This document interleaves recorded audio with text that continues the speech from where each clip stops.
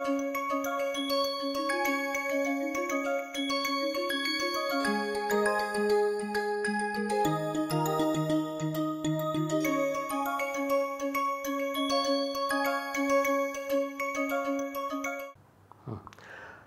everyone, welcome to today's class.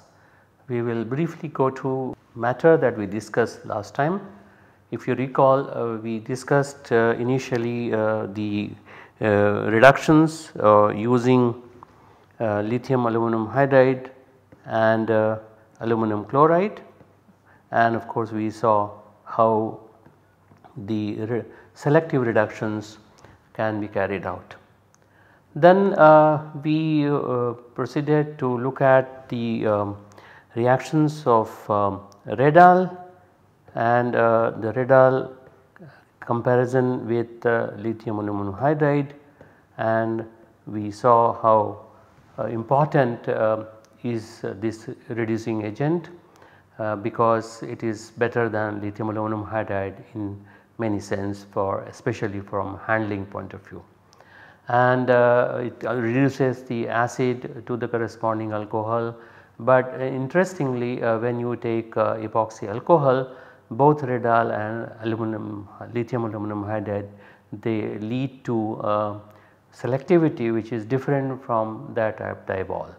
We then of course discussed the mechanism involved in those reactions and saw how in the lithium aluminum hydride and Redal case, intramolecular reduction of the epoxide gives 1,3-diol as the major product, and in the case of diol it is an intermolecular reduction that allows the formation of 1,2-diol as the major product.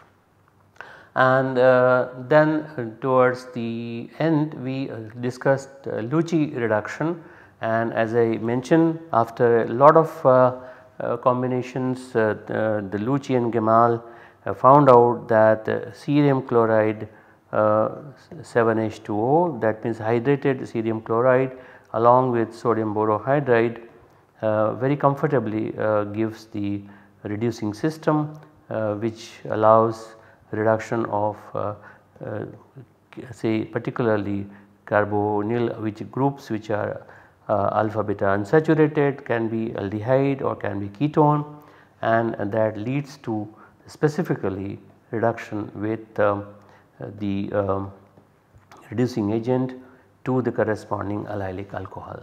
This is something very interesting because it is very easy to perform this reaction and this selectivity is very high. Then of course we also discussed how the ketones oxygen and also alpha beta unsaturated ketones or aldehydes oxygen here is more Lewis basic than the corresponding unsaturated ketones or say aldehydes. So this difference in the Lewis basic character of ketones and alpha beta unsaturated systems was also exploited by the Luche and Gemal in their reduction. So we will look at some aspects of it now in this lecture today. Initially it was felt during the reaction that more electrophilic aldehyde gets protected as aldehydrate and then gets regenerated during the workup. That means what is happening is that if suppose you have a molecule that has say aldehyde here, and also it is a part of a corresponding ketone. So you have an R group here. So this particular compound allows the reduction of the ketone over say for example aldehyde. This is the selectivity that is particularly found in the case of reaction of a molecule that contains both an aldehyde and a ketone. Under normal conditions, aldehyde being more electrophilic in nature compared to the ketone should get reduced with sodium borohydride or with any reducing agent. But the combination of reagents such as cerium chloride heptahydrate and sodium borohydride allows a kind of aqueous medium, because the reaction is also carried out in methanol as a solvent. So, in methanol as a solvent everything is miscible, and at that time initially it was felt that the aldehyde gets basically formed as hydrate and gets blocked and does not react, something like this, and the ketone remains as it is. So, this is the intermediate that was proposed, that under the conditions here when we have a cerium chloride 7H2O, at that time when molecule containing both aldehyde and the ketone is exposed to these conditions, the aldehyde basically gets blocked as a hydrate, and now the reduction takes place onto this, because this particular oxygen atom is more Lewis basic, and therefore the cerium plus 3 coordinates with this, which is readily available. And then during the workup the aldehyde is regenerated. That means once the reduction has taken place, this is what originally it was felt. Later on more detailed studies of these mechanisms of involved in this particular reaction were carried out, and it was found that methanolysis of sodium borohydride occurs to form methoxyborohydrides. That means, as I have already mentioned earlier, that if we take sodium borohydride, normally sodium borohydride is easily used in alcoholic medium, but I also mentioned the earlier time that sodium borohydride does react with methanol or ethanol, but slowly.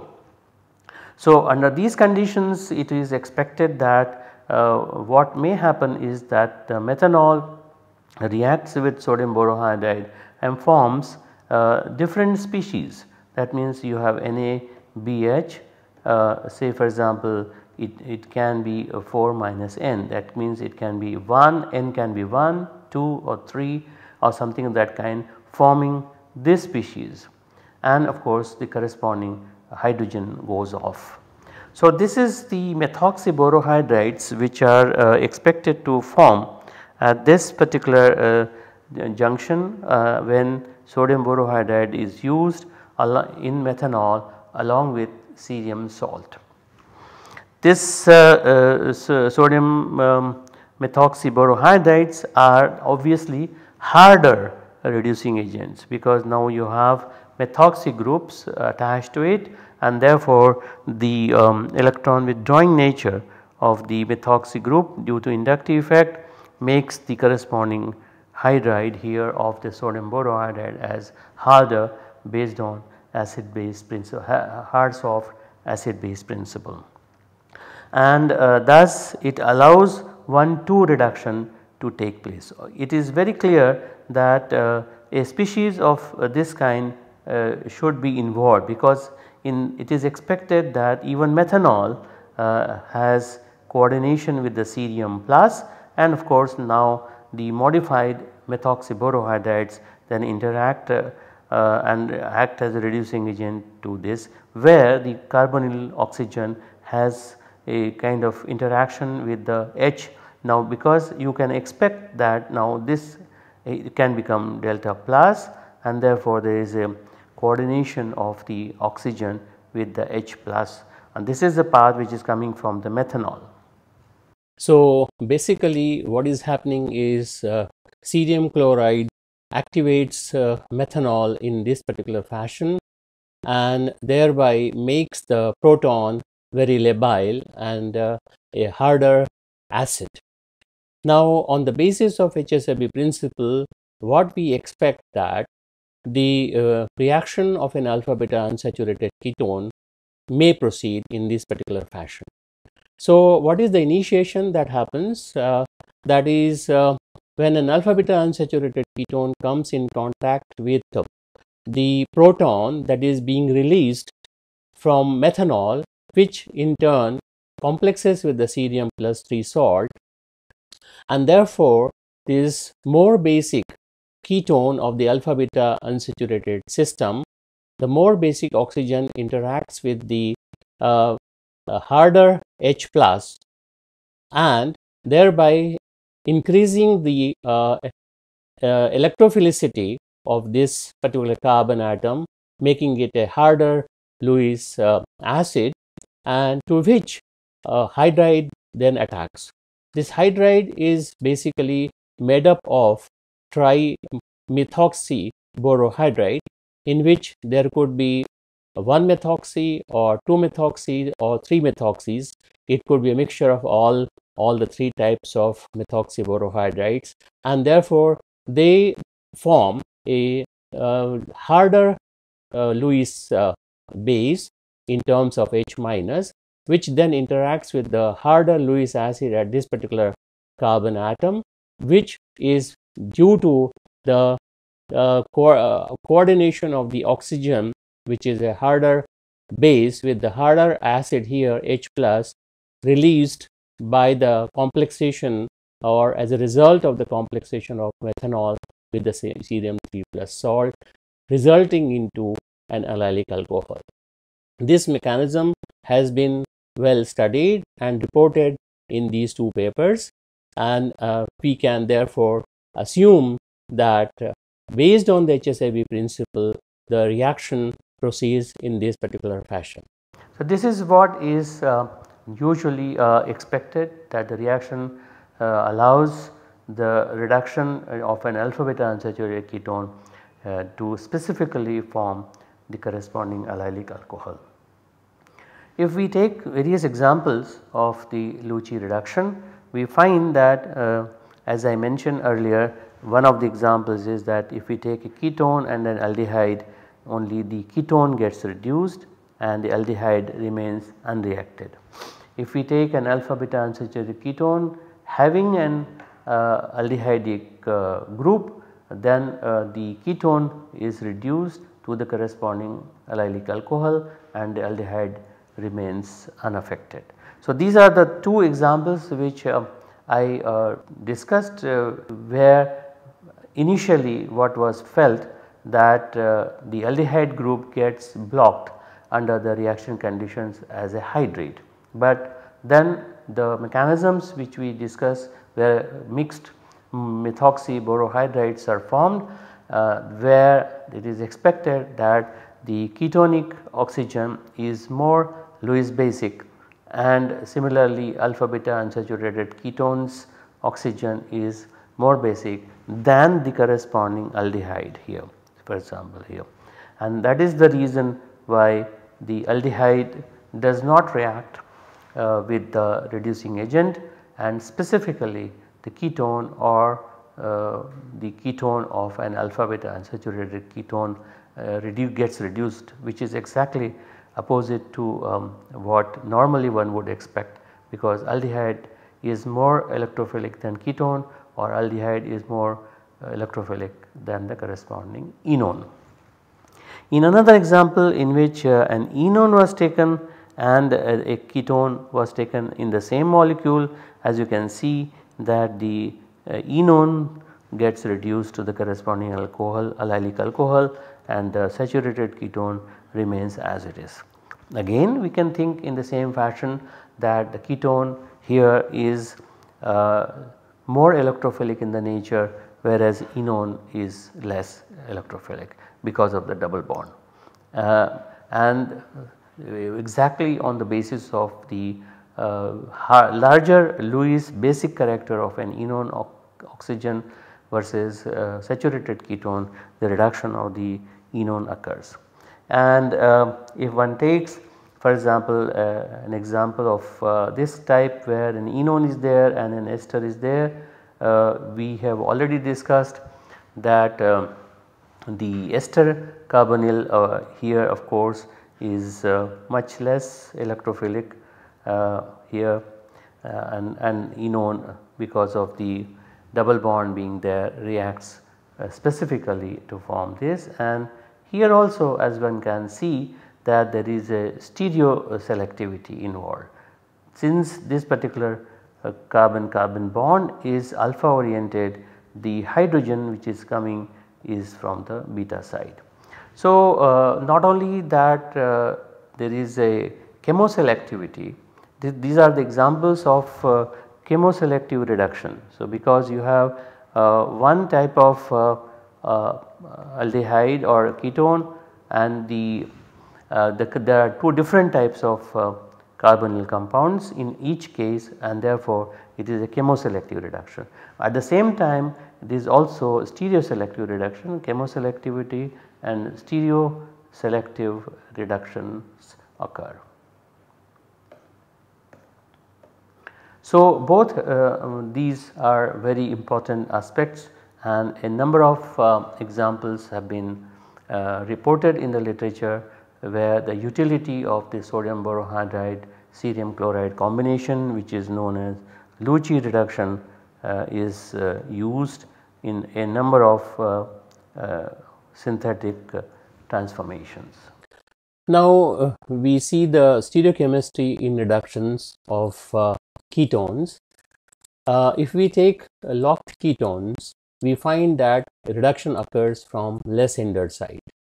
So, for example, if we take a case of this bicyclic ketone, which is 2-norbornanone, or it is also called as bicyclo 2,2,1 heptane 2-one. Now, if we see the positions of the hydrogen around the carbonyl group, then we will see that the endo side of the molecule is sterically more hindered than the exo side. For example, there are 3 endo hydrogens which are at the lower side of the molecule, whereas there is only one hydrogen which is blocking the face of the carbonyl group from the exo side. Therefore, when a reducing agent approaches this particular molecule, it sees more steric hindrance from the endo side, and therefore it reduces the carbonyl group from the exo side, or the hydrogen is transferred from the exo side, resulting into the formation of the endo alcohol. On the other hand, if we take a somewhat similar example but with different substitution, like for example camphor, in the camphor case the carbonyl group now has a slightly different endo and exo selectivity. Here, as you can see, that the exo phase has 2 methyls here on the top, which are blocking the face of the exo side. On the other hand, the endo side has only the 3 hydrogens which were present in the case of 2-norbornanone. But because of the closeness of the methyl groups here to the carbonyl group, the exo side is sterically more hindered, and therefore the reducing agent approaches the carbonyl group from the less hindered endo side, resulting into an exo alcohol. So, basically what is happening is that in logged cases where there is no possibility of any conformation change, the reduction always occurs from the less hindered side. If we take less rigid cyclohexanones, then we obviously get mixtures where we can see how the distribution of the products occur. For example, if we take a case like this, where of course we have put tertiary butyl. So, it is a kind of locked, because the tertiary butyl group would always remain in an equatorial orientation of the molecule, and therefore when the lithium aluminum hydride attacks, as you can see, what is found is that the reduction occurs mainly from the axial side. That means the hydrogen approaches from the axial side, leading to 92% of the equatorial alcohol. That means that since the OH group is bigger than the hydrogen obviously, and the aluminum part would react with the alcohol, of course when the reduction occurs there is a chelation with the lithium plus, and then eventually the O minus which is going to form would interact with the ALH3 which is released, and that will give OAlH3, and upon workup we get the corresponding OH. But then when the lithium aluminum hydride is a small reducing agent, it prefers to attack in such a way that the larger OH or the OAlH3 minus goes to the equatorial side. But then if we say take a hindered ketone, something like this, where now deliberately we have put a methyl group here. This is the methyl group, whereas here it was only hydrogen. So this was not that much sterically hindered. So if we put a methyl group here, and it is not a locked particularly molecule as such, but it has a methyl group which is axial. So if this is reduced, as you can see that the major product is the one that is between the two, it is 45-55, but even then it is slightly more than the equatorial alcohol. So you can see that the preference of reduction occurs from the equatorial side, so that we get axial alcohol. So the axial alcohol formation occurs because the equatorial side is somewhat. So this side is somewhat less hindered compared to this side, and therefore we get 55% of the alcohol which is axial alcohol via the reduction from the equatorial side, whereas the axial side reduction gives 45%. Now if we increase the bulk of the reducing agent, because lithium aluminum hydride is relatively small in terms of steric size, and therefore if we increase say lithium aluminum tritertiary beta-oxyhydride or lithium boro secondary butyl borohydride or any of these kind where there are big bulky groups present on the reducing agent, and there as you can see that reduction occurs preferably from the equatorial side, and then 99% more than 99% of the axial alcohol is formed because of the this particular portion being sterically hindered, and therefore reduction preferentially occurs from the equatorial side. This is the equatorial hydrogen. So this is how one can expect that the reduction of cyclohexanones can be predicted. Now we have lithium borohydride as a reducing agent which can be easily prepared from sodium borohydride and lithium bromide. We take the combination of the two, and then as you can expect that sodium bromide will precipitate off from here sodium, and then lithium borohydride will form and there will be sodium bromide as a byproduct. So we get the lithium borohydride very readily.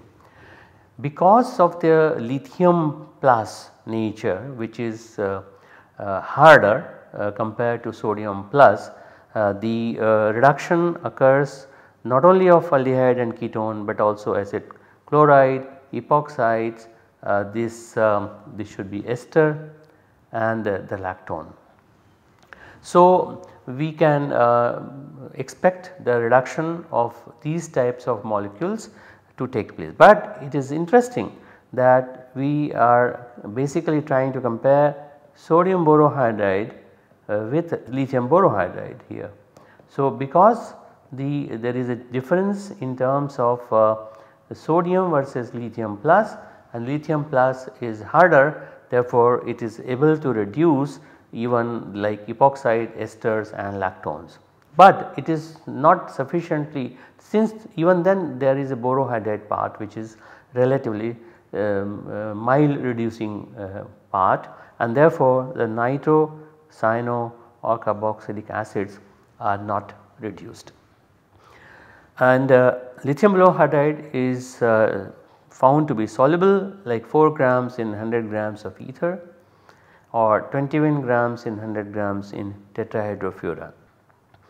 It is mostly used in the reduction of esters and lactones to diols, as we have already shown it here, that can be easily done. But if we have a molecule in which there is an acid to be reduced, then of course we use borane, diborane or BH3 say THF complex or any such thing which is the source of BH3 reduces the acid to the corresponding alcohols. So, we see it very clearly that if we take lithium borohydride, it reduces esters in presence of acid, in presence of carboxylic acid, but borane reduces acids in presence of ester. So, this is something that it is important for all of you to remember, that lithium borohydride and diborane, they complement each other in terms of reactivity. And as I mentioned, esters are easily reduced, similarly lactones are reduced to the corresponding diols. One of the best uses of lithium borohydride is to deprotect chiral auxiliary. Like we can see that we can take this particular molecule in which this part is a chiral auxiliary, this part here, and because of this part we can make an anion here with say LDA and say add methyl iodide here as an electrophile, we can introduce here the methyl group. So, after the methyl group has been introduced here, which is based on the side chain which is present, and this is an optically active, and therefore this is a highly diastereoselective alkylation. And when we need to remove the auxiliary from here, what is done is simply use lithium borohydride, which is soluble in ether or THF, and we can completely reduce this particular part, which is an easily reducible part with lithium borohydride equivalent to ester type of thing and then we can get the corresponding CH2OH. So, this is one of the best examples where lithium borohydride has been used in terms of deprotecting the chiral auxiliary. So, if we look at the reactivity profile, sodium borohydride is much less reactive, which is comparable with lithium borohydride, which is more reactive than sodium borohydride, as we see in these examples, and which is more now again comparable with lithium aluminum hydride, and lithium aluminum hydride is much more reactive than lithium borohydride. So, we have the lithium aluminum hydride versus lithium borohydride, which is then compared to sodium borohydride, the reducing power keeps decreasing, and that has to do with the lithium plus here, and of course comparison with sodium plus and boron versus aluminum. So, this is how the reactivity profiles have been found. So, we will stop it at this stage today, and you can go through these reactivity profiles of sodium borohydride, lithium borohydride and lithium aluminum hydride, and try to understand what I discussed, and we will continue with the reductions of various kinds in organic chemistry using other reducing agents and see how do they compare with the reducing agents that we have discussed so far. So, we stop it here and thank you, see you next time.